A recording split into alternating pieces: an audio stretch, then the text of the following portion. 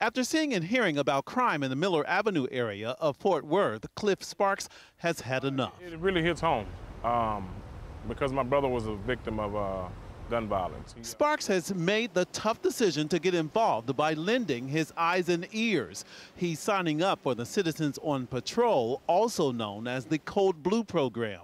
He hopes it will impact the crime he's seeing on Miller Avenue. As you guys know, we lost a lot of people on 4th of July, and we was not trying to have that on Miller. That's because police responded to multiple fatal shootings on July 4th, including gunfire that killed 2 young sisters at a car wash to see fireworks. We have a training program set up for about 4 or 5 hours on Saturday. After retiring from her civilian job in Dallas, now Sandra Jones lives in Fort Worth, working to train Code Blue program participants. Once they fill out an application, then you get a background check.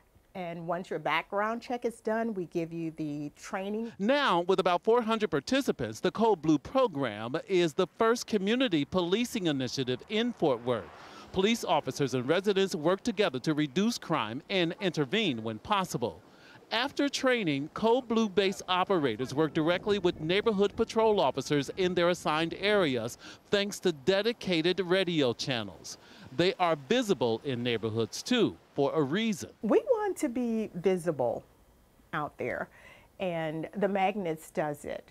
You know, people think they see it, or the criminals may see it, and that's a deterrent. So instead of just sitting on the sidelines, it's to help try to smash some of the crime down. Sparks hope to also inspire others to step up too. In Fort Worth, I'm Scoop Jefferson.